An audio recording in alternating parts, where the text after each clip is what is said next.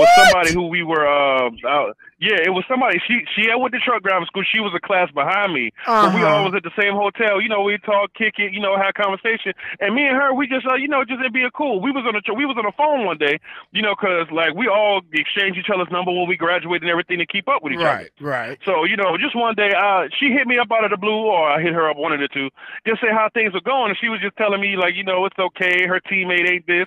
It was like she was telling me like how her teammate, they'll have to be somewhere.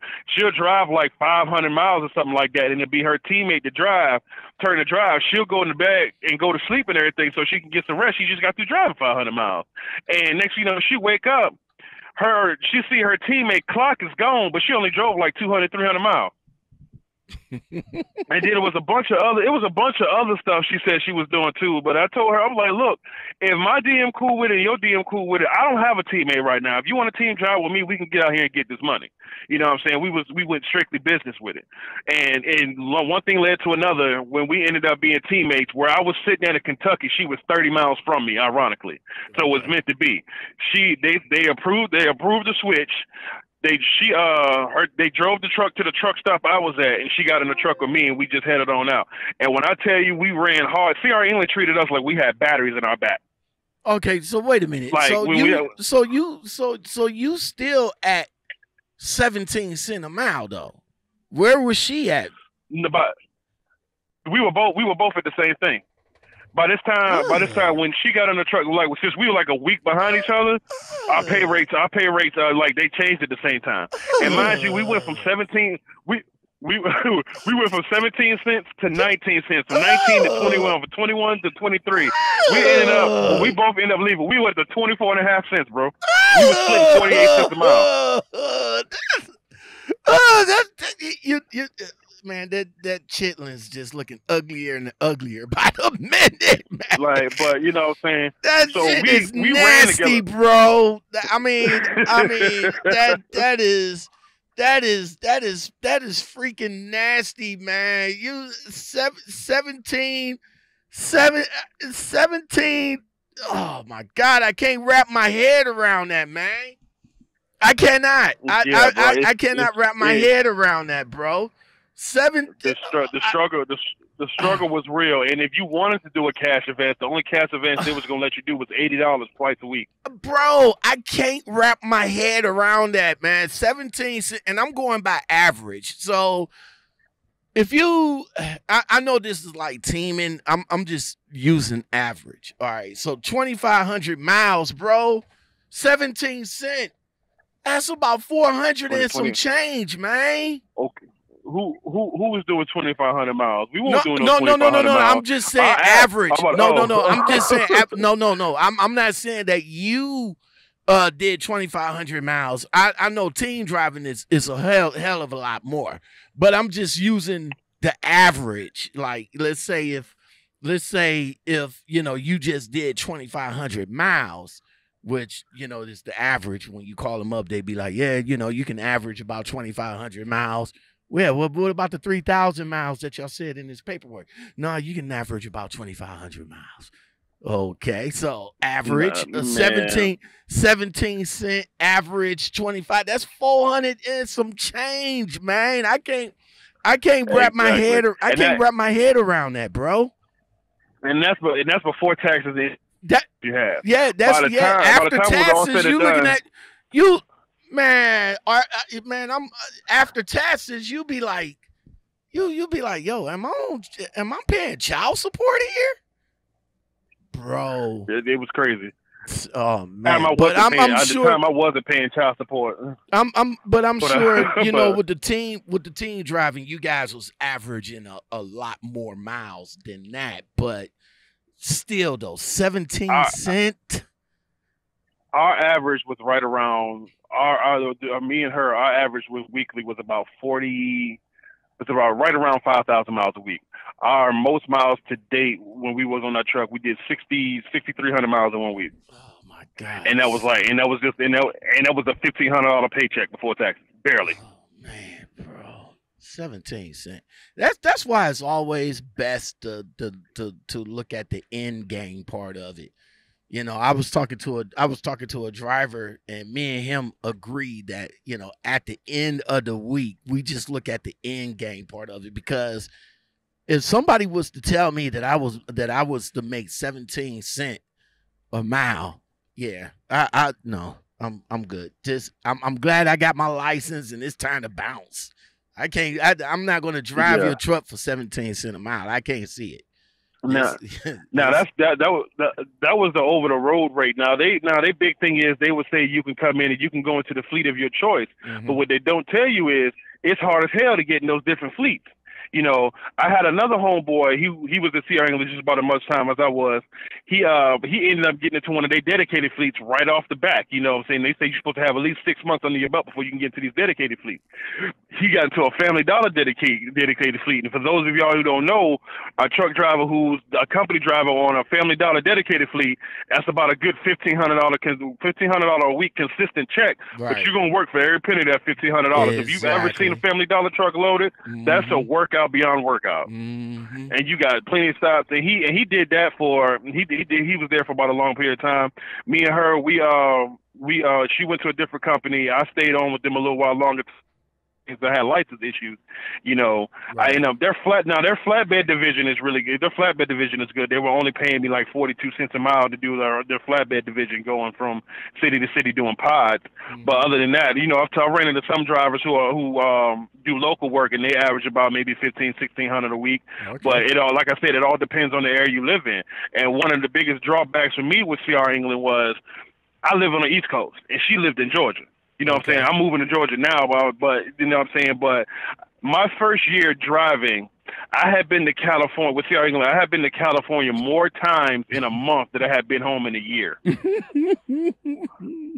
How's that California driving? Every time I turn around, I hate it. I hate it. Jesus, I hate it. If anybody's listening from Cali or anything else like that, nothing against you, but as a truck driver in California, I hate the entire Pacific. The entire Pacific Northwest, that whole side of the board, I hate driving a truck on. That's it. That's like me. That's how I feel with the Northeast. Man, it's just, oh my God. You say the whole Pacific, you don't even fuck with. Bro, it's just like, bro, because CR England would do some of the most backward stuff. Like they'll give us good runs. Like, I don't know if anybody ever heard of XPO or Conway. It's a team. You have to be a team driving to do their loads. We would pick up a load in like somewhere in New Jersey, and it has to go to the Bay Area of California, like Oakland somewhere. Now, after we drop this off, we're waiting for our next load. This is how they would piss me off every time they did, because they were so good for doing it. We would drop off in like the Bay Area of Northern California, and if you're driving trucks or you're driving into California, ain't no freight coming out of the North California. Everything's in SoCal. So they would concoct some crazy equipment move they would get us to do to drive 500 miles into this. Mind you, this is still in state. Down to Southern California to where their yard is, or that area, pick up a load and send us back up to damn Oregon somewhere. That sound like my issues when I first started. Get up in the Northeast, pick up over at the TS, and then take it back up in the deep woods Northeast, man. Like, yo, bro. I mean, with U.S. Express, I've been. It's like I damn near lived in the Northeast.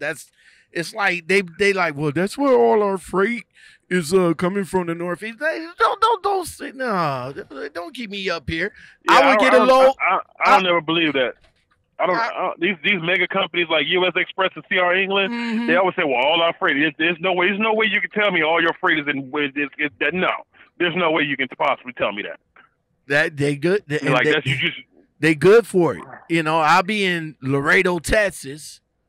I would get a good run, you know, say about 1,600 down to Laredo, Texas. And then my load, which would be a good run, back up into Baltimore. I mean, back up into Maryland, Higginsville, whatever the fuckville. Maryland. And then when I get up there to that TA, that's it.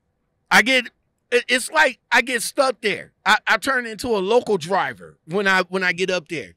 Okay, well, go over to that pilot across the street and wait for a load. Okay, I get the load. I'm thinking I'm about to head back down somewhere else, and then I get a ping that says, "Yo, pick up from TS." Okay, take it up to Maine. Like what the? What? Come on. Yeah, that's one thing about Laredo. You get a little out of Laredo. It's a coin flip of where you gonna go. You know what I'm saying? Unless you just running something dedicated. You know, like exactly. And that's the and once again, nothing against the fine people of the state of Texas. That's another state I hate driving. Oh no, don't talk about Texas. Don't talk about Texas. Don't get me wrong, Texas. I love Texas. My lady want to look at moving to Houston. But the only reason, there's only two things I don't like about Texas when driving a truck. Mm-hmm. It's so goddamn big. And then two, it seems like everywhere, all the places they want to send me in Texas is under construction. The roads is always under construction. Well, everywhere they want to send me. That's the only two things I don't like about Texas. You know what? It's funny. It's funny. It's like it takes, if you start at the top of Texas, it takes you a whole week to get down to the bottom of Texas. I always say that, but no, bro, don't talk about Texas. That's where majority of my my support and my fans is from. I fuck with Texas, bro. I mean, it's truck friendly. It is truck friendly, and it's plenty of parking.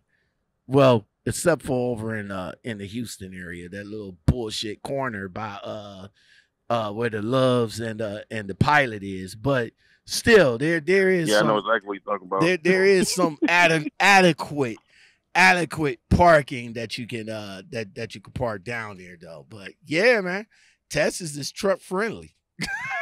but it does at the top of Texas. It does take you about a week to get down to the bottom. So, man, all in all, I can't speak too bad about CR England. Like I said, they gave me my start. I had some good memories, granted, of who I was driving with. But you know, all in all, as far as the training, what my individual instructor was, he was good. He taught us how to do this shit the right way. You know what I'm saying? But far as like accommodating you, and if you coming in the truck and to make money, you have to remember, like most truckers are gonna tell you, that first 6 months to a year, you might not make shit. If you with CR England, you really not gonna make shit. You know what I'm saying? You lowered the voice again. You're not going to make shit with CR England.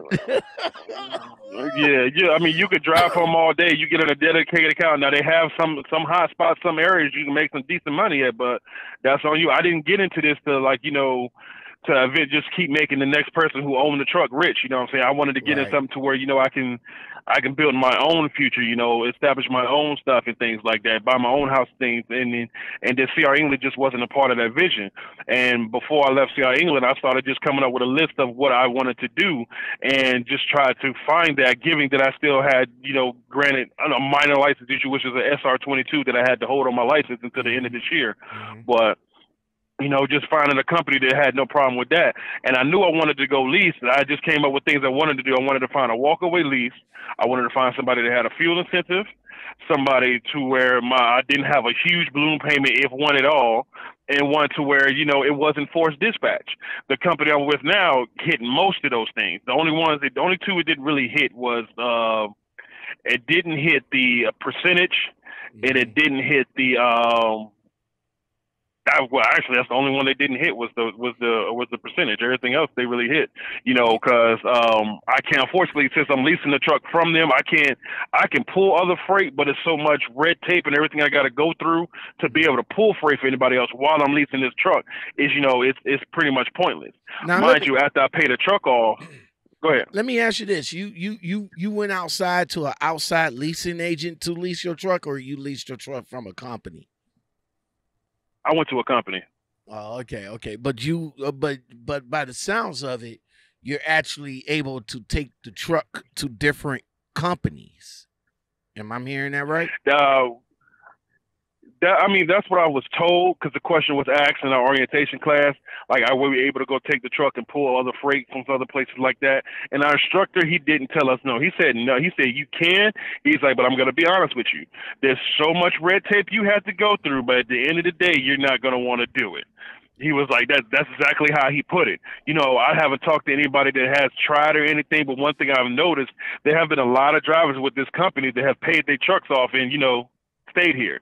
There have been a lot of drivers who paid their truck off and went, you know, to other places, vice versa. I mean, most of the drivers I talk to out here are pretty much happy. You know, I mean, it's pretty good. The lease isn't bad. It's not strenuous. Oh my God! Speaking of crazy payments, I was listening to your last video with the young man that was from North Carolina, but he was in Chicago trying to lease the truck and everything else. Like, they told him $2,100 a week before anything else. Besides, then before that, then after that, they had all this other stuff. I was like, oh my Jesus! I was like, there's no way in the $2,100. I was like, no way in the world, no. Yeah, and I was like, that's crazy.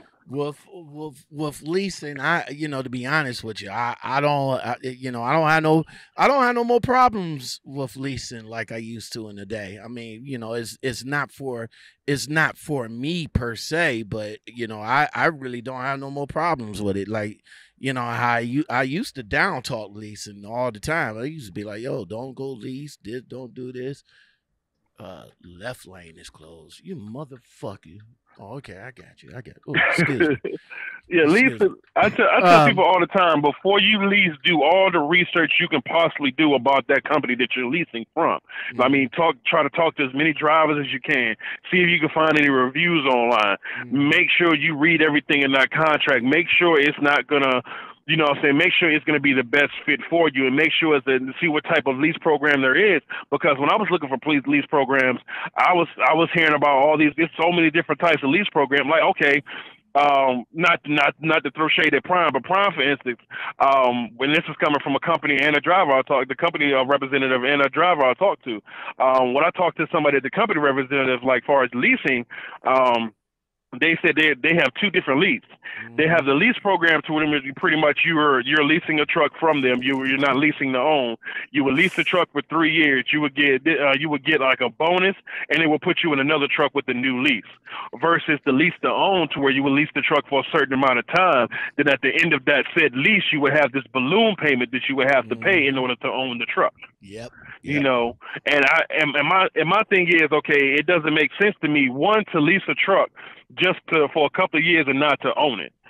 You know what I'm saying? Whatever you're gonna give me, whatever kind of bonus you'll give me or whatnot, it doesn't make sense to me. If I'm leasing a truck, I'm leasing to own it or leasing to grow my capital up so I can go somewhere else and, you know, build with the truck there. You know what? That's what I was thinking. That's what I was thinking when when I talked to some of the guys about leasing, because I'm like this, you know, again, my whole stance, my whole attitude changed towards leasing, but it's still the same, because I, like I said, if I'm like you, if I'm going to put in money in this truck for 3 years, yeah, at the end of the day, I want to own that truck. To me, it's a waste to renting a truck. It don't make no sense to me. I can't see renting a truck from your company to make you money. I don't get that. So I gotta pay you to make you money. I don't see the upside. I don't see the upside to that. Yeah, 2 plus 2 not equaling 4 in that situation. No. Like, you know, there's a lot of companies out here, like, they make a lot of their money off of leasing their trucks. And I tell guys all the time, like, why are you going to lease a truck for 3 years?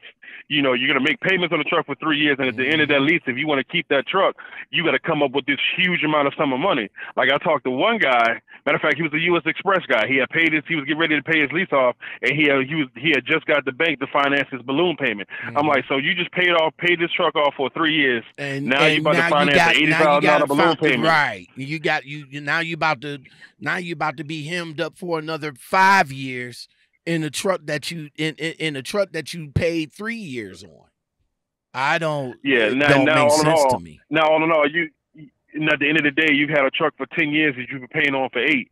You know, my lease is for 60 months. It's just like it's like if you go to the car lot and get a car right now, you'll pay a brand new car. You pay it 5 years on it. Mine is the same thing. My lease is nothing but like my truck payment itself is like $560 a week. You know what I'm saying? That with all my other added expenses and everything else like that, it comes out to right around $950. You know, things like that. Hey, right around maybe $1,100. Hey, you know what? I just thought about this. You know what companies will say to that? What I said about it don't make sense to me. This is how the company is gonna make it make sense. I'm able to get into a new truck every 3 years. That's how it's gonna make sense. And you know, and for some people that will probably work for some people, but then again, for me, like I said, leasing is not for me, because if I'm gonna lease a truck, I want to lease to own. You know, I don't want another. You know, only thing that I'll do with that is my cell phone. I'll trade up on my cell phone every year. You know, I'll do that. I'll do it with that. But I'm not going to do it with an $80,000 truck. I'm just not. Yeah, it's. I mean, don't get me wrong. Some people are enticed with that newer vehicle thing. New vehicle every couple of years like that. But you drive trucks just like I do. We both have seen these trucks out here that look like they so old. They look like they held together with duct tape and spit in a prayer. Yes. You know, and then they've been on the road. This truck out here, 20 and 30 years old, still rolling. My thing is, and whether if I decide to pay this truck off or walk away from it, the whole game plan is to build enough capital to wherever I go, I can go put some money down on the truck or pay for a truck outright. That's what I'm saying. But something that's going to be decent enough. Yeah, but at the same time, you guys got to realize. Oh, not you guys, but these guys who are looking into leasing. If you go into a lease, you have to take care of your truck. You know what I'm saying? You got to look at that. You can't look at that as like, oh, it's a company truck or whatever. You have to look at like that's yours. You're paying for money. You got to look at it like that, like whatever kind of car you're proud of back home. You got to look at your truck the same way, because that's gonna make you money. And another thing I've noticed, there's a lot of guys out here that don't want to lease because they want to lease a truck with company driver benefits, or not benefits per se, but perks. They want, like, most people don't understand, where you're leasing a truck, you are now an independent contractor. You are now an owner of a small business, and you're in the business of yourself. So you have to do everything like according to. Like, I've heard horror stories about people. There ain't no point in being an owner operator making $400, $500, $600, $700 a week. I'm like, if you're an owner operator, lease, or whatever the case may be, and you're only bringing home $400 or $500 a week, then you or wherever you at is something completely wrong. Exactly. Something's wrong in that equation. I mean, you over here leasing and you only bringing home $400-$500 a week.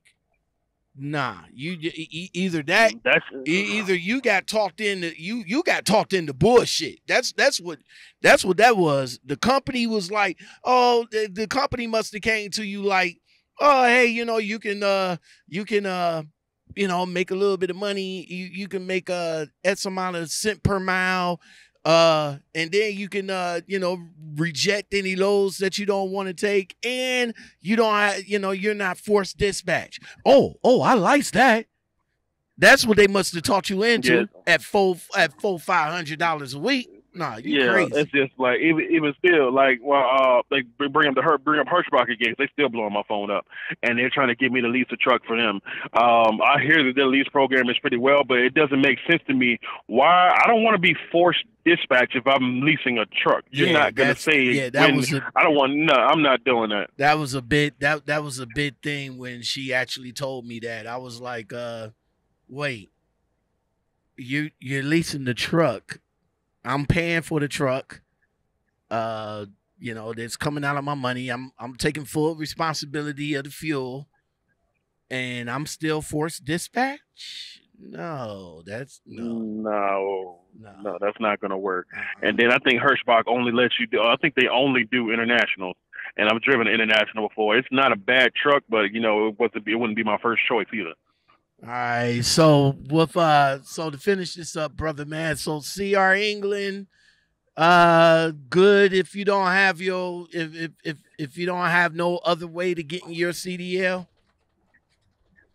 Yeah, I would say, yeah, if you don't have any other way to get in your CDL, if you just get your permit, if you get your permit and call CR England today, you'll be on the bus. What's today? Tuesday, Wednesday? Wednesday. You'll be on the bus. You'll be on the first thing. You'll be on the bus Friday on the way to the next class.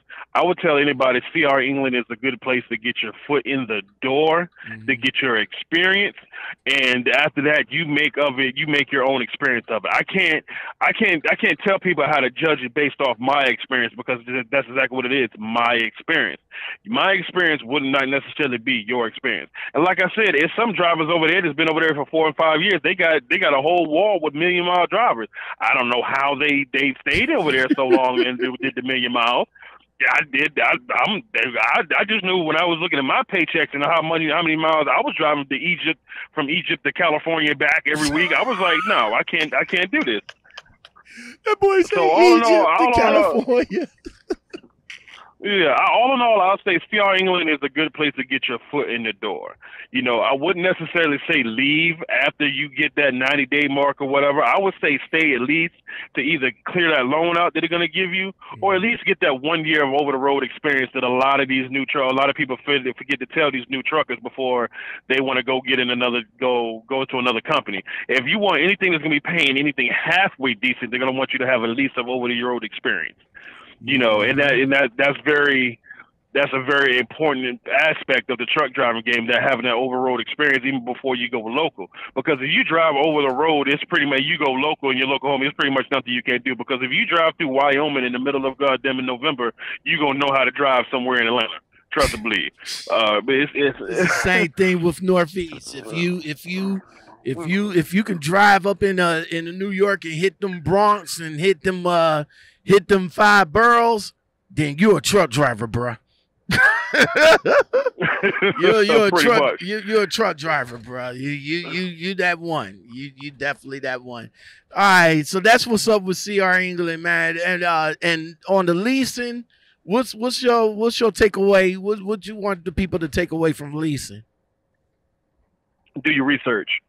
Remember, you're gonna be your own. You're going into leasing to pretty much do for yourself and pretty much start your own business.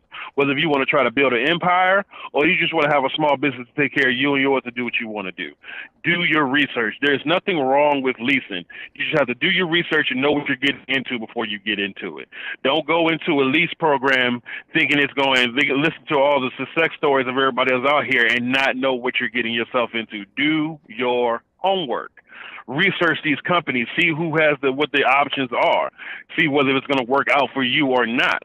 Because, we've both heard the stories of these companies that say you can own a truck in 3 years. That come to the end of that lease payment, you got to pay $120,000 to own a truck that's probably 5 years old.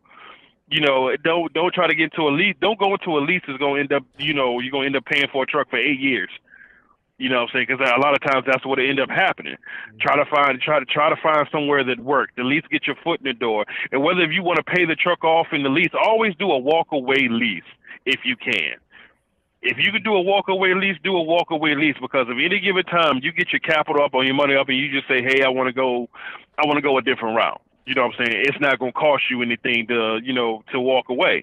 And then a lot of times you get some money back in the case. If most of these places when you're leasing, you have to have a mandatory maintenance fund set up. Right. Whatever you got in your maintenance fund that they're holding on to before they're going to give you all that back. So as far as leasing, I say go for it, but do your homework first.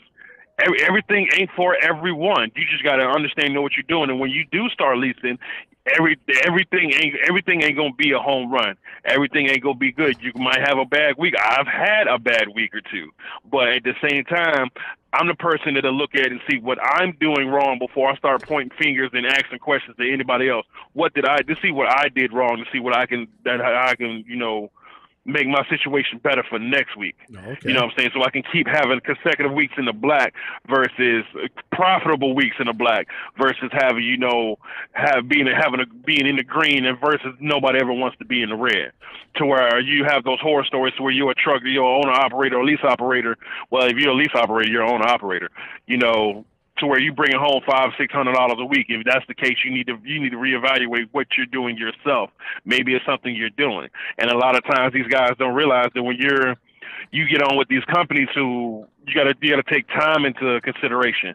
Like a lot of guys don't understand how much time it takes when you go to some of these shippers and you're always live load or live unload. You know, dropping hooks are the world. I don't care what nobody say. Oh, you run a reefer? Yeah, I run dropping hook 95% of the time. I don't mind going to some places I'm getting unloaded. 9 times out of 10, I'm taking a break there anyway. You know, but everybody, it'll be the difference between you running 2 or 3 loads a week to 5 or 6 loads a week. All right. You know. All right, that's what's up, man. That's what's up. My man Isaac, thank you for coming on, man, sharing your story, sharing your experience, man. Hopefully somebody that's listening, somebody that's watching, you know, you're a testament of a supporter that seen my video. You was actually you seen my video and you seen that, you know, you went through some of the trials and tribulations, you know, from that, and you know was good enough to come on to share your experience, man. That's what I'm all about. You know what I'm saying? You guys want to come on, come on, share your experience. You know, your experience might rub off on the next person, or maybe it will help out the next person, so he won't have to get into situations that you got into, or it may connect with another person that been in your situation. So thank you very much for coming on, my G. I really do appreciate it. You're very welcome. And just to let the people know, you know, he's really responsive and things like that. If you leave comments, because the truth be told, I saw my first video of his this morning. Mm-hmm. You know, I saw my first video this morning. Then I started watching YouTube. Left a couple of comments. Here it is. Where it's almost 2:00 where I am right now. Here I am. We're chopping it up about what's going on in the industry right now. Exactly, man. Like I said, especially I just recently. Oh man, what about? Maybe about a week. I mean, I had it. I started a TikTok account like way back in the day, but I just wasn't heavy in it, you know. But since I got heavy in it, I mean, it amazes me how many people is gravitating towards me, man. So thank you guys from TikTok. I really do appreciate that. And you know, and I'm still YouTube down, but I'm telling you, YouTube, I'm telling you right now, soon as TikTok comes into long form, guess where the Lockoutmen podcast will be? I'm just saying. I'm just saying this. You know, y'all, you need to change something up, because them YouTube shorts ain't doing it. I'm just telling you. Them YouTube shorts that you call yourself doing, it ain't working. Okay? I'm just saying.